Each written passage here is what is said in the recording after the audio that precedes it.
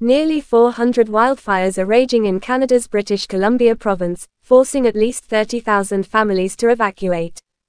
Travel to Kelowna, a 132,000-person waterside city where smoke from adjacent fires lingers over Lake Okanagan, has been banned by authorities.